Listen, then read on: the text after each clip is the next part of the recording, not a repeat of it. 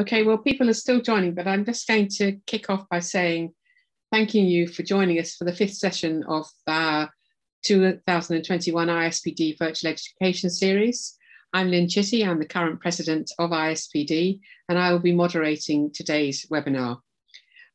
Today we're focused on the genetic aspects of increased nuchal translucency, and we're going to first hear from Lisa Hoy, followed by Dr. Rhiannon Mellis. But before we get started, I've just got a few announcements to share. If you need any technical assistance, please can you use the chat function for support. We have somebody on the line who can hopefully help you if you get stuck. And throughout the presentation, as we go, you can submit questions for the presenters in the Q&A function. And we'll either address these at the end of the session or I will try and answer some as we go. I don't think we're going to have time for individual questions, so I don't think it's going to be worth putting your hands up because we've got quite a full schedule. And I'd just like to say that the event is being recorded, and so definitely don't put your hand up to ask a question or submit a question to the Q&A if you don't want to be recorded. So where are we now? Well, we've got nearly 150 people, so I'm going to start by introducing our first speaker, who is Lisa Hoy. She is an associate professor in maternal fetal medicine at the Mercy Hospital for Women and the Department of Obstetrics and Gynecology at the University of Melbourne in Australia. She's an ISPD board member and associate editor for prenatal diagnosis. Now, due to the time differences, Lisa has pre-recorded her talk. So we can now view the presentation from Dr. Hoy. And as I've said, I will try and answer questions for you in the chat as we go. Good morning, everyone, or good afternoon, depending on where you're calling in from. My name's Lisa Hoy. I'm a maternal fetal medicine specialist at the University of Melbourne and the Mercy Hospital for Women in Melbourne. So I'm sorry I'm not giving this talk live, but I hope you'll understand it's 3 a.m. in Melbourne time. So I'm going to give my talk in recorded form and trust that the chair and my other speaker will be well equipped to answer any of your questions that come up after my talk. So today's virtual education series is on the topic, the increased nuchal translucency in the era of NIPT. And my talk today is based on a review article that I wrote with my colleagues at the Mercy Hospital for Women, where we look at the evidence and synthesize what it tells us about how we manage this increasingly common clinical dilemma. So you'll all be aware of the enormous changes that have been occurring in prenatal screening for fetal chromosome conditions. And we've now arrived at a situation where we have very good options for first trimester screening for Down syndrome and other chromosome conditions. And in the setting in which I work in Australia, the first trimester combined test and non-invasive prenatal testing are the two most common screening tests employed by pregnant women. And in our country, over 80% of all pregnant women do choose to have some form of screening. So what have we seen in our context in the past few years? We've seen increasing uptake of NIPT, and we've also seen that it performs as well as we would expect from the research literature. So this study here is results from a large perinatal record linkage study that we performed. These data come from 2015, so already a little bit old, but I think it reflects, still reflects our current experience. So we have most women electing to have combined first trimester screening as their primary screening test. And you can see that it performs quite well, a detection rate of almost 90% for trisomies 13, 18 and 21 combined, with a screen positive rate below 3%. And that's because the majority of these tests are now performed incorporating the nasal bone into the algorithm, which we know reduces the false positive rate. NIPT as a primary screening test was used by over 12,000 women in our state, and we have over 70,000 births per year. And the detection rate for the common autosomal aneuploidies was 100%, with a screen positive rate of 1.2% for these 3 autosomal trisomies.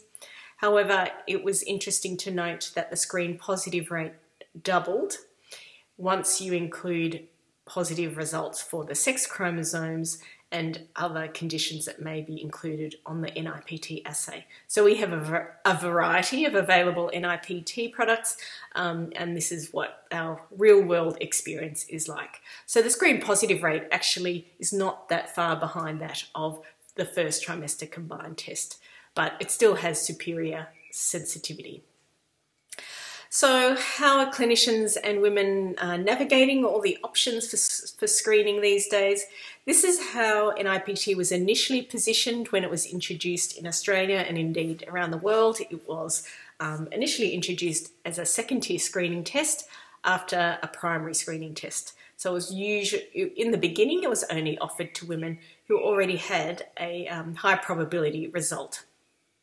However, what we have seen evolve in our high income setting is that women are now choosing to have NIPT as their primary aneuploidy screening test, but they are retaining the 11 to 13 week ultrasound, the so-called nuchal translucency ultrasound, for the benefit of early detection of structural abnormalities, because we know, of course, that that is also associated with an increased chance of a chromosome condition. So this is, I guess, what the common algorithm is for women who can afford this option. We think that at the moment, probably over 25% of Australian women in metropolitan areas choose NIPT as their primary screening test, and typically they access this very early at 10 to 12 weeks. Most women are still then going ahead and having a 12 to 13 week ultrasound and being advised or having a diagnostic test offered if there's a abnormality seen on the ultrasound or a increased risk NIPT result. So this leads us into the actual clinical scenario that we're going to discuss today. We have NIPT as a highly sensitive and specific screening test that's very popular, but we're also doing the NT scan concurrently.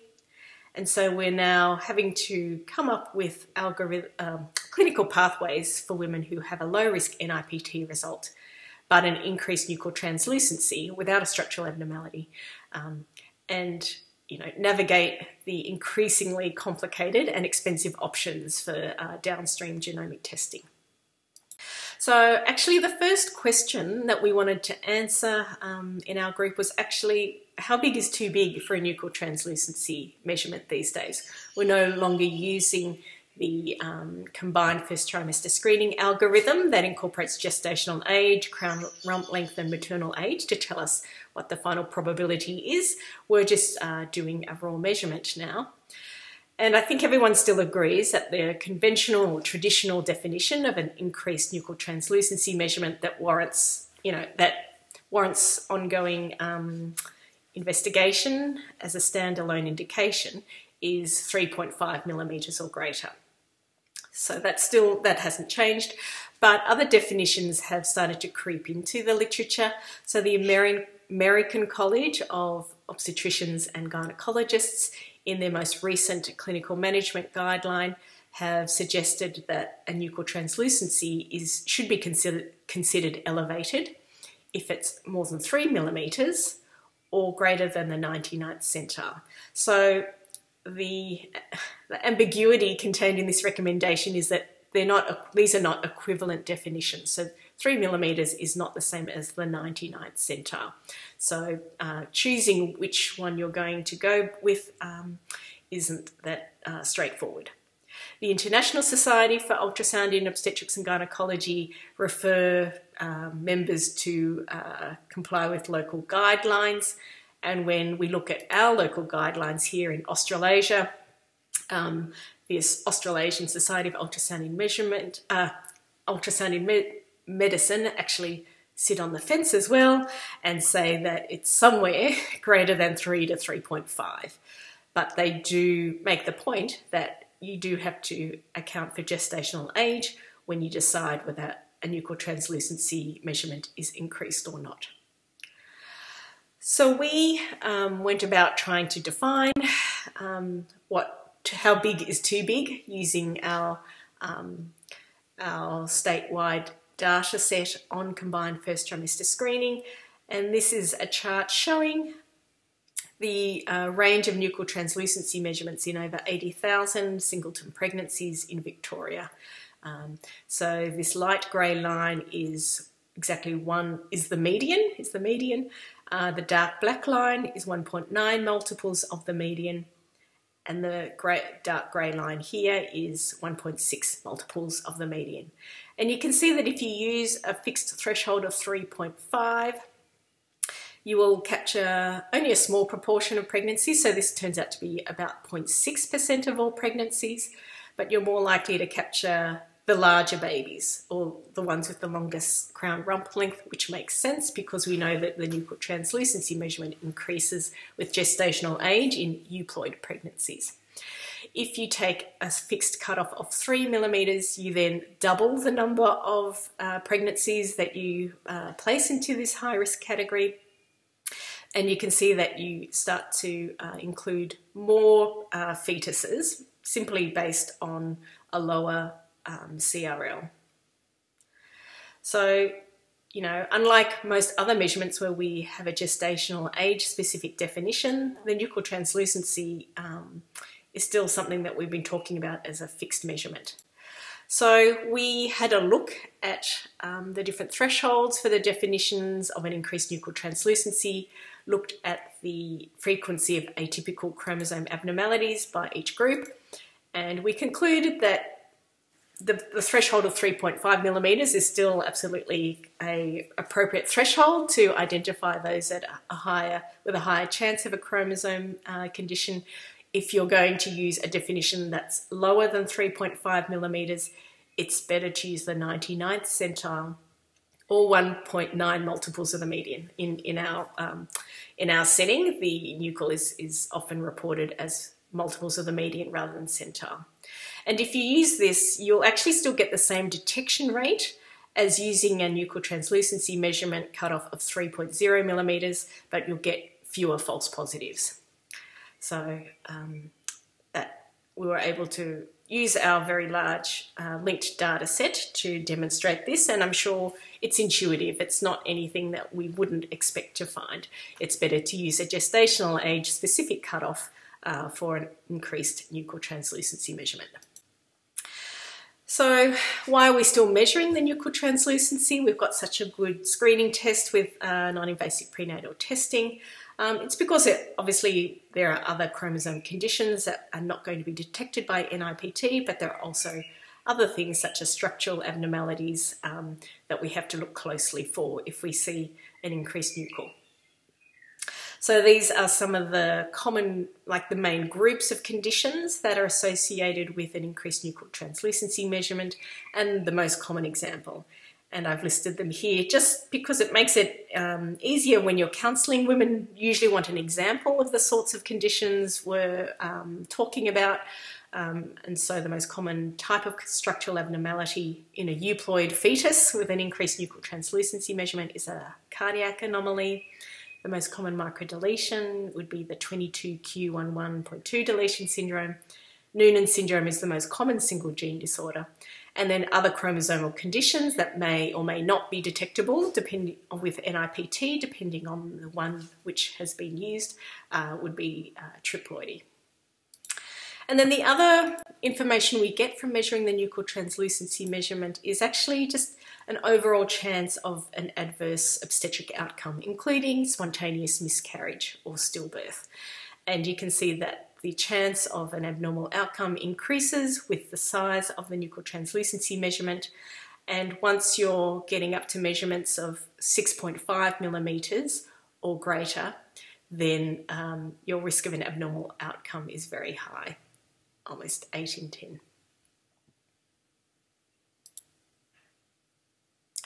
So when we're talking to women who've been referred with an increased nuchal translucency measurement, but a low-risk NIPT, women are often asked, well, I spent almost $500 on that test. What did it tell me? And why was I spending that money when you're telling me I need further testing now? So I guess we always want to have a look at what sort of NIPT test was performed, and there's an increasing range of things. These are just some of the common types that we would come across in our setting. But at the end of the day, we tell women, look, even whatever sort of test you've had, it's still a screening test, it's not diagnostic, and it will not, there's no single NIPT assay that will test for every condition and every microdeletion. So although we can talk about what's been excluded, at the end of the day, we're still offering diagnostic testing. The sorts of chromosomes that we will be looking for when we do this diagnostic testing are not the common autosomal trisomies or the sex chromosome conditions, which we would have already hoped to have detected with NIPT. These make up 83% of chromosome conditions found in human pregnancies. We're actually doing the diagnostic testing because we want to detect the atypical abnormalities that might have been missed on NIPT. So these include the rare autosomal trisomies, which may be detected on whole genome NIPT, but may not, and the copy number variants, which are subchromosomal changes in chromosome structure. And these include deletions and duplications. So we offer women diagnostic testing with a chromosomal microarray because a microarray gives more resolution or higher resolution for the chromosome analysis. We can think of a karyotype as giving us information at a broad level, like a regional map, and a chromosomal microarray giving us genomic resolution at, say, the street level. And this will enable us to detect more clinically significant conditions.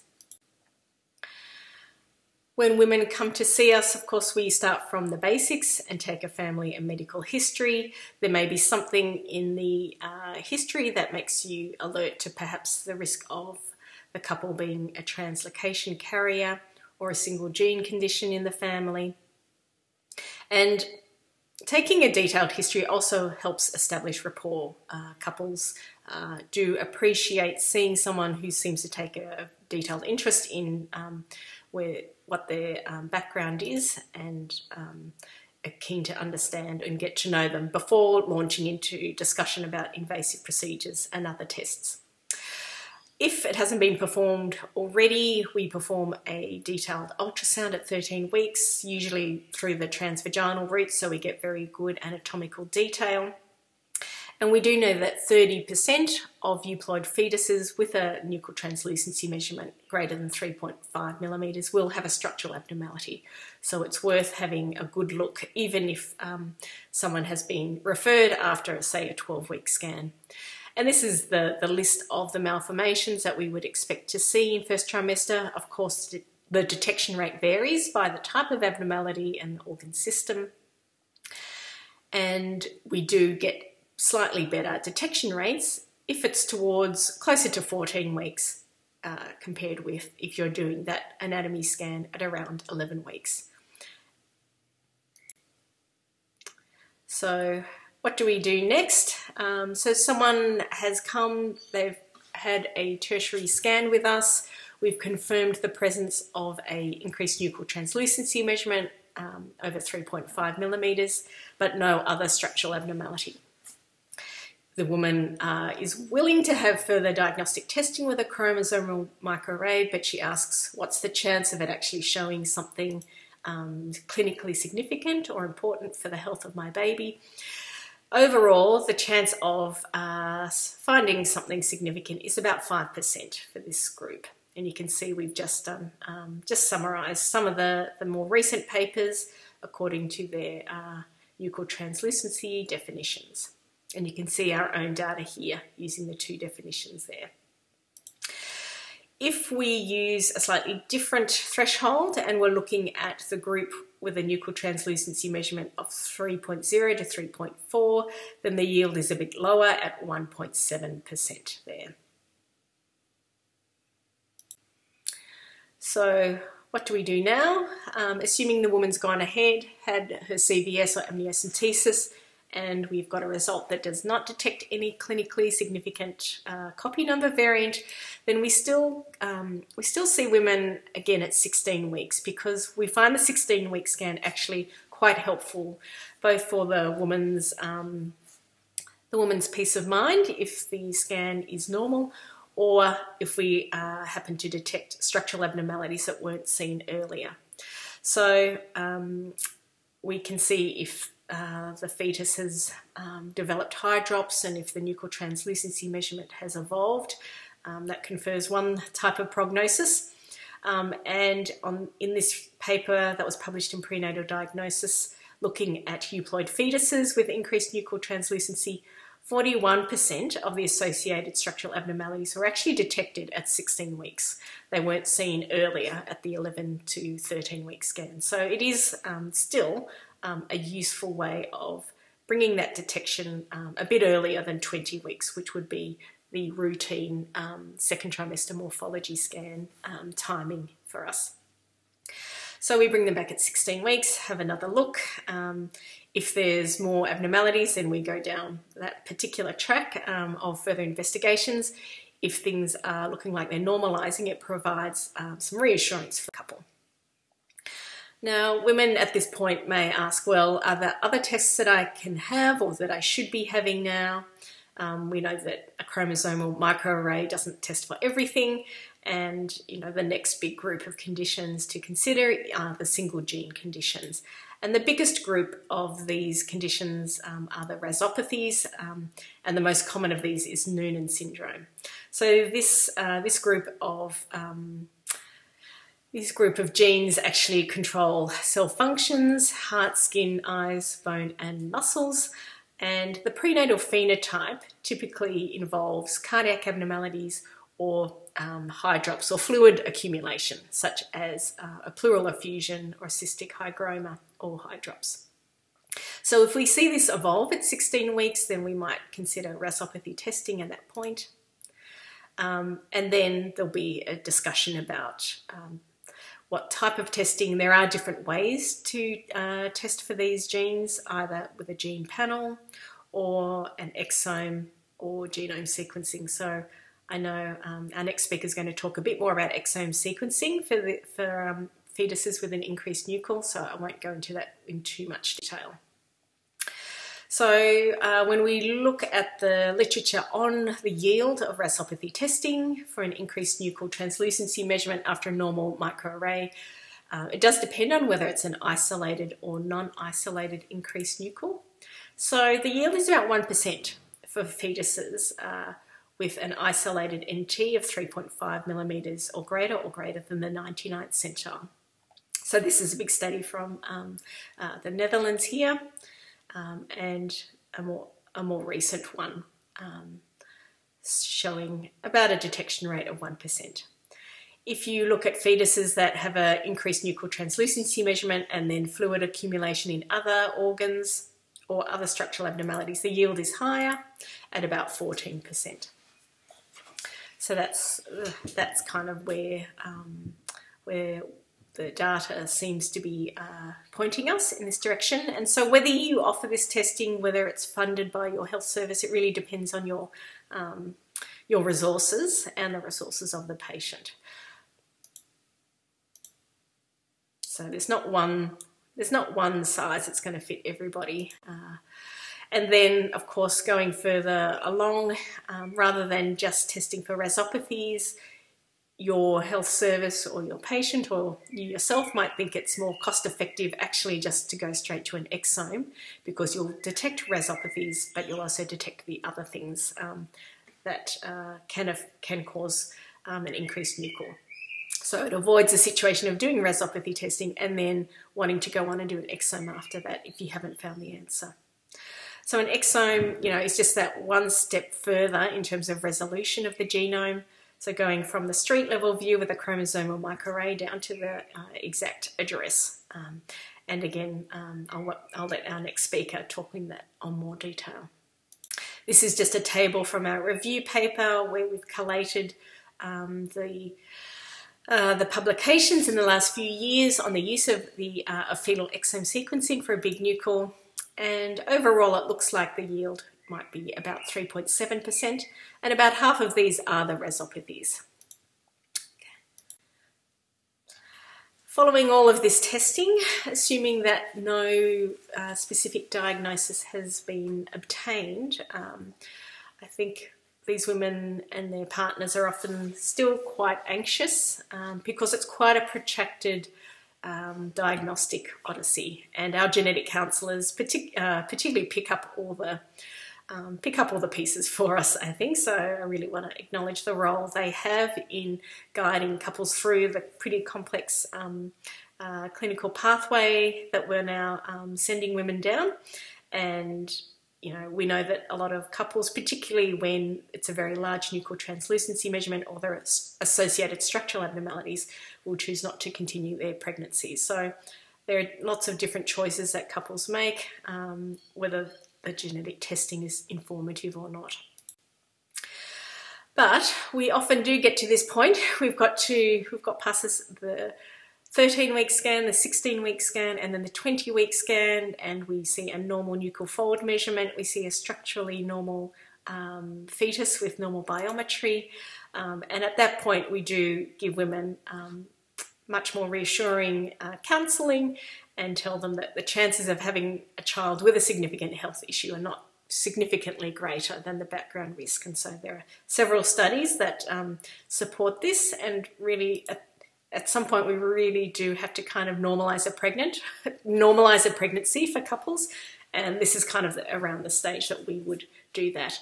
And that's assuming that we've had a good look at the heart and we're confident that the anatomy is normal.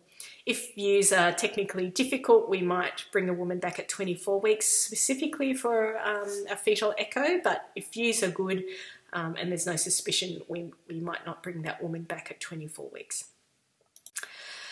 There was a recent paper which gives us really helpful information for about the long-term outcomes for these children. This was a prospective study that followed up the neurodevelopmental outcomes of over 200 children who had an isolated increased nuchal translucency measurement and compared it with a control group that had normal nuchal translucency measurements. And they included all children whose NT was greater than or equal to the 95th centile. And they all had standardised objective psychomotor testing at 2 years corrected age, and the mean developmental quotient of the increased NT group was within the normal limits, although overall it was shifted lower than the control group. And these reassuring findings also applied for the smaller subgroup with the isolated NT greater than 3.5 millimetres. So that's probably the best long-term outcome data that we have, and fortunately helps us let these couples enjoy the remainder of their pregnancy and their baby. This is a figure just summarising the diagnostic pathway, and of course, as I said, not one size fits all, so not all couples will choose to go through all of this, and of course not all health services will offer this particular range or order of tests, but certainly there for certainly food for thought, and I hope you find it useful. So thank you very much for your attention. I'm sorry I won't be here at question time, but I'm sure Lynn and Rhiannon will be more than adequately prepared to answer any questions, and all the details and the references from this talk are contained in our review paper in prenatal diagnosis, which is given, the details are given here. So thank you very much for your attention, and thank you for attending ISPD's Virtual Education Series. That was a good talk from Lisa Hoy. So I hope you enjoyed that. But as Lisa said, her paper is published in, I think it's this last month's issue of Prenatal Diagnosis, and you've got all the answers there. I'd like to move on now to ask Rhiannon Mellis to talk about nuchal translucencies and the association with monogenic disorders.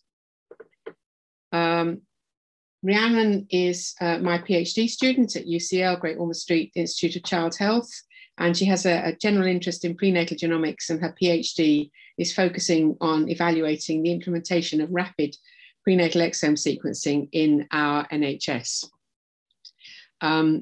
So Rhiannon, over to you.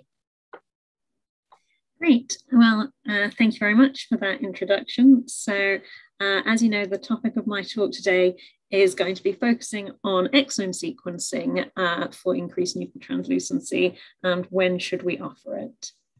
So just as a quick overview, I'll touch on the current literature around the diagnostic yield of prenatal exome sequencing for fetuses with isolated increased nuchal translucency, discuss some of the challenges for using exome sequencing in that context, and then share with you some data that comes from the two largest prospective studies of prenatal exome sequencing to date. That's the PAGE study and the Columbia study. So as a quick background, as you're all well aware, increased nuchal translucency, traditionally defined as greater than or equal to 3.5 millimeters measured in the first trimester, is associated with both chromosomal and subchromosomal abnormalities. It's associated with structural anomalies, in particular cardiac defects, and a growing list of monogenic disorders as well. What we also know is that for fetuses with structural abnormalities, exome sequencing, which examines all of the coding regions of the human DNA, is a very effective tool for increasing the diagnoses of monogenic disorders. But we also know that the diagnostic yields vary a lot by phenotype. So taking, for example, these two studies, the largest ones, so that's the PAGE study in the top row, Lord et al., and the Columbia study underneath, Petrovsky, you can see highlighted in green that the overall diagnostic yield in these studies, which sequenced fetuses with any abnormality, was between 8 and 10%. But breaking it down by different phenotype groups, the highest diagnostic yields were seen in fetuses with skeletal or with multisystem disorders, whereas isolated increased nuchal translucency had actually the lowest diagnostic yield of any of the groups, coming out around 3%. And now, rapid fetal exome sequencing is increasingly being implemented in clinical practice. So for example, within the NHS in the UK, we now have a diagnostic service across all of England offering fetal exome sequencing in certain circumstances. So now that we're doing that, it's really important that as clinicians who might be ordering this test, we have a good evidence-based understanding of which pregnancies are most likely to benefit or most likely to get a diagnosis, so that we can choose testing appropriately and counsel parents about what they can expect in terms of likelihood of a diagnosis if they're having this testing. So to think about whether or when we should offer exome sequencing for increased nuchal translucency, it might be helpful to start with a look at the current literature. So this group, Hauter et al., have recently published a very nice systematic review that actually summarizes all of the studies to date that have investigated the diagnostic yield of exome sequencing or indeed genome sequencing for isolated increased nuchal translucency. And so these are studies that either sequenced cohorts specifically only of fetuses with increased nuchal translucency, or they are studies that had larger mixed phenotype cohorts, and the authors here have extracted just the cases from those cohorts that had isolated increased nuchal. So as you can see, the size of these cohorts ranges from 4 up to 93 probands. The majority are fairly small case series, so 6 out of the 11 studies that this group identified had fewer than 20 probands in the series. And the diagnostic yield from exome sequencing ranged from 0 up to 12%. But combining all of these studies together in a meta-analysis gives over 300 cases, and the combined pooled incremental diagnostic yield of exome sequencing came out as around 4%. So the main challenge to consider when we think about using exome sequencing for isolated increased nuchal translucency is essentially that this is a very non-specific presentation, meaning it can be associated with many different conditions, or it can be associated with complete resolution and subsequent normal development. So this actually makes it really difficult to interpret any genetic variants that are detected by the exome sequencing, especially given that we're still relatively lacking in comprehensive databases documenting the full spectrum of prenatal phenotypes. And because of that difficult interpretation, that might extend the time that takes for labs to report a result. And also, without having a specific phenotype, it makes it much more difficult to classify a variant as pathogenic according to the ACMG guidelines. So a lot of these variants might end up being classified as variants of uncertain significance, or VUS. And that's the kind of result that is very difficult to counsel parents about, because you can't give them a definitive answer of what the relevance of that result really is for their pregnancy. And that's particularly troubling given that parents might be wanting to use that information to make decisions about managing the pregnancy, which might include the option of having a termination. So they won't want to be making that decision based on very uncertain information. And then the second challenge relates to how we interpret published reports about the clinical utility of exome sequencing for isolated increased nuchal translucency, because actually there are a few different ways of defining or interpreting what we actually mean by isolated. So for one thing, it depends upon, of course, the gestation at which the presentation is made. So an increased nuchal translucency that's isolated in the first trimester may go on to have an evolving phenotype, and that fetus actually then has a cardiac phenotype or a multi-system phenotype. So when we are sort of reading reports about diagnostic yield of exome sequencing, it's important to know whether we're talking about cases that presented with isolated increased nuchal translucency or cases where it remained isolated and wasn't associated with other features later on. And also it depends, again, different definitions of what you class as isolated. Are we counting so-called soft markers as additional abnormalities, or are we counting that as still being part of the isolated group? So with those kind of challenges in mind, I'd just now like to share with you some work that we've done recently to look a bit more closely at the use of exome sequencing for isolated increased nuchal translucency in our cohort. So this is a piece of work that we did recently with collaborators from Dr. Ron Wapner's group at Columbia. And we are taking the combined extended data sets of the Page and Columbia studies. So now that those two studies are complete and their data sets are larger than they were at the time when the interim analysis was published in 2019, we set out to review the findings for all of the fetuses in that combined cohort that presented initially with increased nuchal translucency.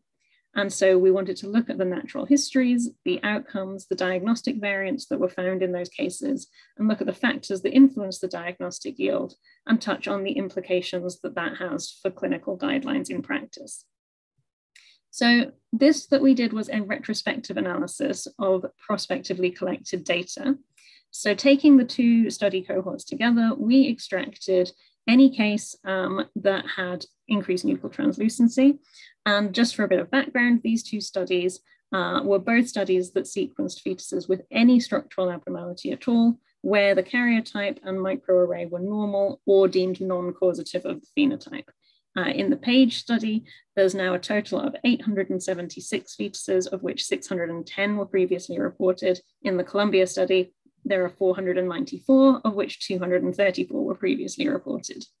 The exome sequencing was done mostly in trios of the fetus and both parents. And in Page, the exome data was interpreted through a targeted analysis of around 1,600 genes associated with developmental disorders, whereas in the Columbia cohort, the analysis was untargeted or gene agnostic. In both studies, the results were returned to the families. In Page, that was after the end of the pregnancy, and in the Columbia study, that was whenever the results were available. So as I mentioned, what we did was to extract cases from the study database that presented in the first trimester and were coded with any HPO term that indicated increased nuchal translucency, whether that was in isolation or in combination with other structural abnormalities. And just to note that as well as kind of structural abnormalities like cardiac or renal abnormalities, we also classified hydrops as an additional feature. We also classified soft markers such as echogenic bowel as an additional feature. So in order to go into the isolated group, that was really fetuses that only had increased nuchal translucency and no other features at all. So we classified those cases by manually reviewing the clinical information that we had, including the ultrasound scan reports from when the cases presented and also further ultrasound scans from later in pregnancy. And then we reviewed what variants were found, calculated the diagnostic yields, and compared them according to whether or not there were additional abnormalities and according to what the size of the nuchal translucency was at presentation. And then we also looked at the pregnancy outcomes and the postnatal or postmortem findings where those were available. So in total, we pulled out from the cohort 213 cases that had increased nuchal translucency at presentation. And of those, you can see that 54 were already associated with other abnormalities at the time of presentation in the first trimester. And in that subgroup, 22% of the cases had a diagnostic variant on exome sequencing. Whereas on the other side, in green on the slide, 159 cases had isolated increased nuchal translucency at presentation. And ultimately, 10% of that group did go on to have diagnostic variants. And you'll notice that that's a little bit higher than the figure of 3 to 4% that we've just discussed on the previous slides. So I'll come on in a moment to why that is. So in total, that was 28 diagnostic variants that were detected in this whole cohort. And in addition, there were 8 variants detected in the PAGE study that were designated as potentially clinically relevant. And that's because they were variants that could have a plausible association with the phenotype in the fetus, but there wasn't enough evidence to be able to call them diagnostic based on the prenatal phenotype alone. So that's because of that point about it being very difficult to make that interpretation when the phenotype itself is non-specific. So let's look a bit closer now at this group that presented with isolated increased nuchal translucency. So of 159 fetuses, 37 actually went on to develop additional features on subsequent scanning later in the pregnancy. And out of this subgroup, 32% had a diagnostic variant on the exome sequencing. Whereas on the other hand, the 111 cases where the nuchal translucency either persisted but remained isolated, or for the most part, it actually resolved altogether. In that group, you can see that the diagnostic yield was much, much lower and was less than 2%. There were also 7 pregnancies that ended before any further ultrasound scans could be done. So in those cases, we don't know whether or not they would have developed any additional structural abnormalities if the pregnancy had continued. And in that small group, there were 2 diagnostic variants giving a yield of 28%. And there were also 4 cases that were lost to follow-up and didn't have any subsequent scans that we could access. So those were excluded from the subsequent analysis. So the next thing to look at is what types of abnormalities developed in these cases where additional features were seen later in the pregnancy. So you can see on this slide that, as you might expect, cardiac abnormalities were by far the commonest type of additional abnormality to develop later on in this group. And that makes sense given the known association between increased nuchal translucency and cardiac defects. That was followed by brain abnormalities and also hydrops. And then in terms of diagnoses that were seen in this group, again, it's probably not surprising that the commonest category of diagnoses were rhasopathies, which accounted for 1/3 of the diagnoses made in this group. And the rest of the diagnoses were a mixture of various other kind of syndromic conditions. So next, let's look at the cases where the increased nuchal translucency remained isolated or resolved, because these are probably the cases that pose the biggest challenge in terms of kind of prognosticating and how we counsel parents about what the residual risk is. So in this subgroup, there were 2 diagnoses made based on exome sequencing. So the first one was in a fetus that presented with a nuchal translucency of just 3.5 millimeters at 12 weeks of gestation, and there were no other structural abnormalities on scans throughout the rest of the pregnancy. the pregnancy resulted in a live-born infant, which had no congenital abnormalities on examination at birth.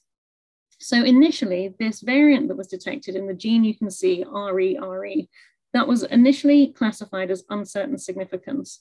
But actually at 8 months of age, the infant then was found to have clinical features that would be consistent with that condition. So that gene causes a neurodevelopmental disorder with or without congenital structural abnormalities. So that variant was actually reclassified during the course of the study and reported back to the family. And then the other case comes from the Page study. And this was actually a case of chromosome 15 uniparental disomy that had not been picked up on the microarray prior to enrollment in the study. So this was a fetus that had a nuchal translucency of 4.8 millimeters in the first trimester, again, had normal scans throughout the rest of the pregnancy, was born at term, was small for gestational age, but otherwise no structural abnormalities. And we don't have any further postnatal follow-up on that case to know whether they developed features of Prader-Willi syndrome, which is what you would expect from chromosome 15 maternal UPD. And then in this isolated increased nuchal group, there were also 2 cases that had these variants I mentioned of potential clinical relevance, where they couldn't be classified at the time as being definitively diagnostic. So the variant in KMT2A remains unresolved in terms of whether or not that was relevant, even after postnatal follow-up. But the case with the variant in KMT2D, which causes Kabuki syndrome, that child was actually followed up after the end of the study, and at the age of 18 months had developed features consistent with Kabuki syndrome, even though at birth there had been no abnormalities detected. So that variant retrospectively could now be reclassified as pathogenic. And then finally, we also looked to see the size of the nuchal translucency in all cases that presented with isolated increased nuchal to see how that correlated with the diagnostic yield.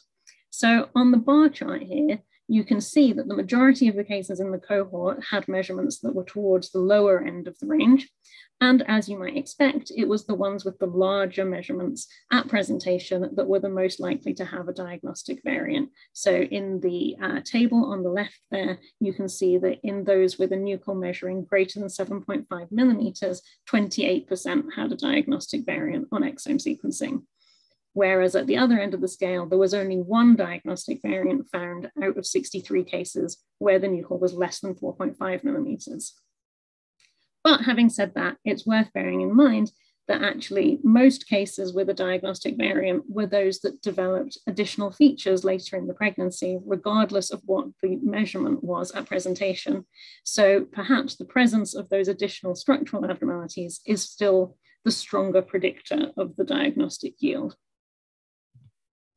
So we've seen here from our data that in our cohort, the diagnostic yield of exome sequencing for completely isolated increased nuchal translucency, and by that I mean when no other anomalies develop later in the pregnancy either, is pretty low at around 2%. But on the other hand, fetuses with increased nuchal translucency were much more likely to have a diagnosis if there were additional structural anomalies or hydrops. And that was whether those were present at presentation in the first trimester or later in pregnancy. And we didn't find any significant difference in the diagnostic rate between the cases that had additional abnormalities at presentation versus those where the additional features developed later. As we've seen, the increasing size of the nuchal translucency also correlated with increased diagnostic yield.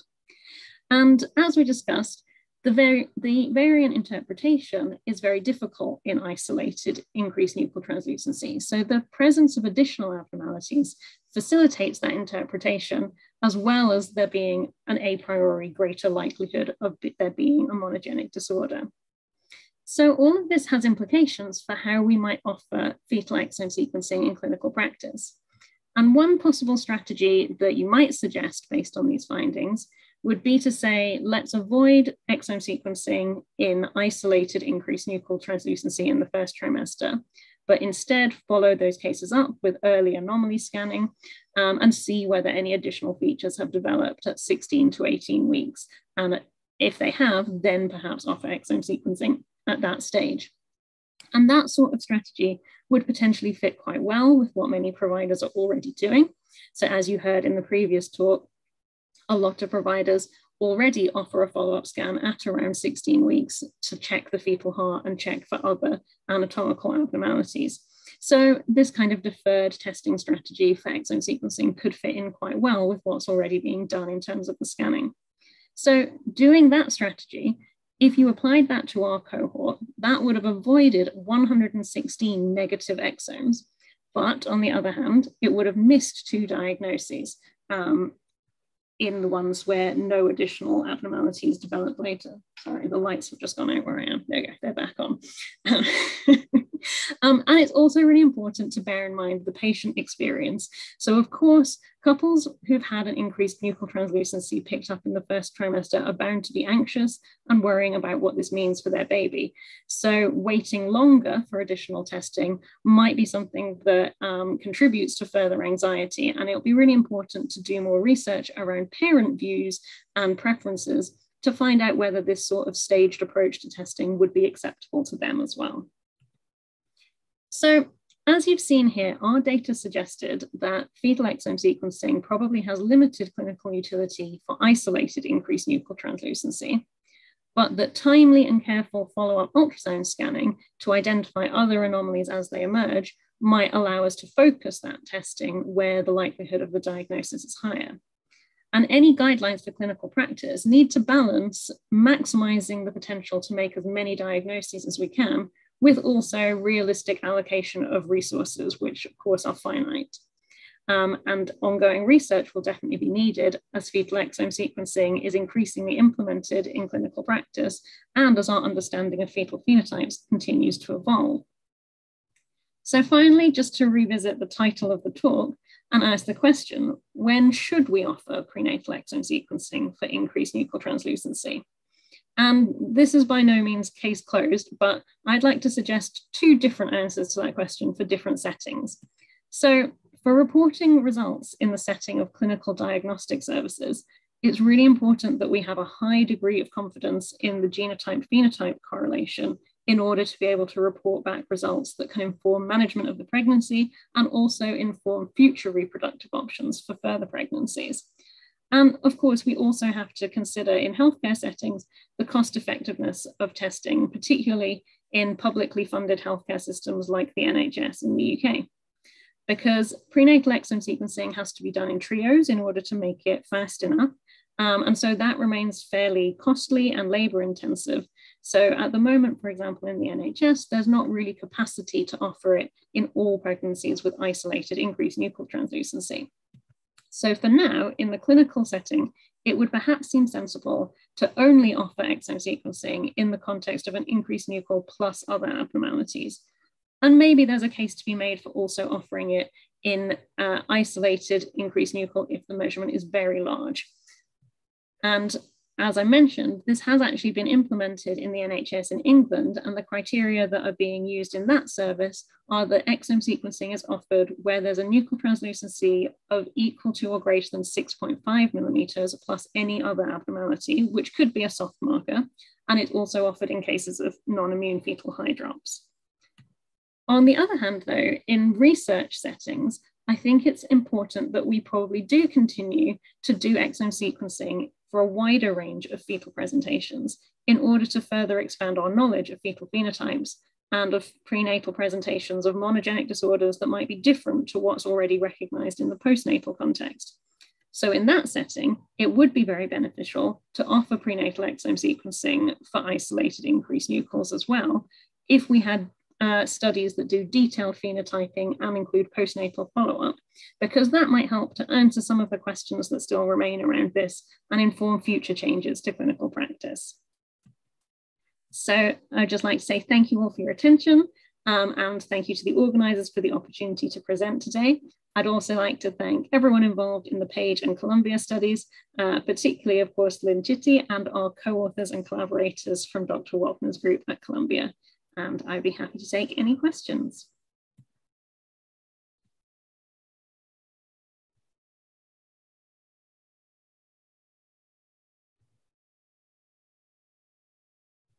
Let me stop sharing the screen. question here is, we have got time for 5 minutes for some questions. So if cost was not an issue, would you offer whole exome sequencing for nuchals 3.5 to 5 millimeters? Do you want to answer that, Rhiannon? I'll have a go. I think it's a tricky one. I'm sure you can weigh in as well, Lynn, because if cost was no object, then obviously you could potentially expand the remit, but that doesn't get rid of the problem that interpreting the results is still incredibly difficult, and particularly at the kind of lower range of the measurements. If there are no other structural abnormalities to go on, I think you're probably at more risk of getting a result of uncertain significance than a helpful result. What do you think? I think exactly that. I think interpreting the sequencing results is going to be very challenging. I'm trying to turn my video back on, but I'm afraid I can't at the moment. Any other questions? Do we report uncertain results? The answer is no. We are only reporting pathogenic or likely pathogenic results in the NHS that explain the phenotype. Very occasionally, there might be a variant of unknown significance, which may be responsible. In that case, we will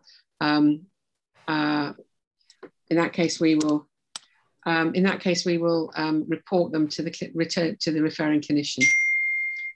I can't see the questions in the chat, unfortunately. So if anybody has any other questions, are there any other questions? May I know any data, diagnostic yield about the use of prenatal exome sequences in fetuses with normal nuchal translucency and normal morphology scan? Well, there you go. The answer is we have no idea, because we're not doing that. I know that there is a paper in being under review in prenatal diagnosis on this, but I'm not aware of the data just as yet for that. Rhiannon, I've already answered this. Do you think the chromosome, the UPD and the RE variant could be coincidental findings? I think, but my answer to that was yes, it could be. They could be. They're rare diseases, and we need to do a whole series to see whether or not all UPDs had increased nuchal, et cetera, et cetera, et cetera. And are there any genetic conditions causing lymphatic anomalies detected on WES in our cohort? The answer to that is certainly in the NHS, we have had some, yes. Yeah, and also in PAGE, there was an Ephrin B4 as well. That's a lymphatic one, I think. And another question, would you say her risk is back to baseline if the nuchal translucency is greater than 3.5, normal chromosome, normal array, negative RASopathy testing, no structural abnormalities, even if no WES is performed? I think that you can never say never, but I think that if you have a normal array and a normal detailed anatomy scan with an NT of 3.5, the vast majority of those fetuses, those babies, are going to be completely normal. And here we go again. Is it different if it's 5 millimeters? Well, I think Rhiannon and I think also Lisa answered that question, that as the nuchal translucency increases, then the risk of an abnormal outcome is higher.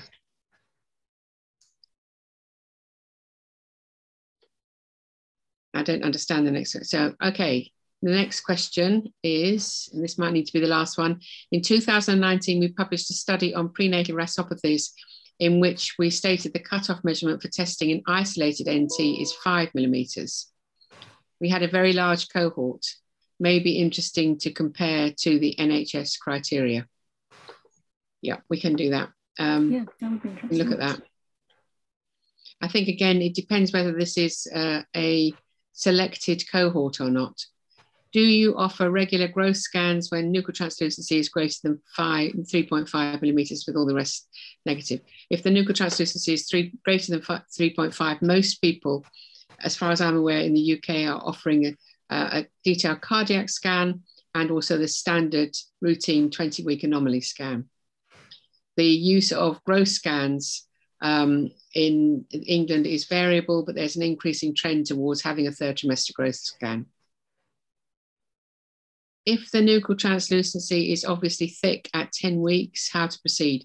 I think we'd do the same as Lisa had suggested before, and manage it in that way. Were all the additional anomalies seen before 24 weeks gestation? Oh, good question. Off the top of my head, I think the vast majority were seen before 24 weeks. Okay, this is a very controversial one. I'm not sure that we can answer this one in one go. Given that the amnio is most likely preferred, would it also be a consideration not to perform nuchal translucency measurements anymore and defer the first trimester ultrasound to 16 weeks, obviating NT measurements? I think that's a loaded question and a difficult one to answer. Certainly, it depends what sort of screening you're doing. Most people are still doing combined testing for Down syndrome, even if you're offering NIPT as well. So I know that the Netherlands and Belgium are offering NIPT as their primary screen, but certainly in England and I think many other places around the world, we are still offering NIPT as a contingent test. So you would still need nuchal translucency measurements. And deferring the first trimester ultrasound to 16 weeks, I think is challenging. I think 16-week scans are still challenging. I think you can see an awful lot at 12 to 14 weeks quite easily. So I think there'd be a bit of an argument against that. Also, you need an early dating scan. I've answered that for Rhiannon because Rhiannon is a geneticist. I'm the one that stands in obstetrics. Okay, so that's all the questions from the Q&A. So I'd like to thank both of our speakers, and I'd like to thank you all for attending today. I hope you enjoyed it. Rhiannon's data is published in the British Journal of Obstetrics and Gynecology sometime in the last couple of weeks, or months rather, and Lisa's in prenatal diagnosis. The presentation was recorded and is available on the ISPD website within the next week. And certificates of attendance for today's talk will be sent out by ISPD within 15 days. So you can count this for CPD. The Virtual Education Series will resume next month, and we will have some more sessions. They've been very popular and I hope you've enjoyed them. So thank you all and have a good morning, day, evening, wherever you are. Thank you very much indeed.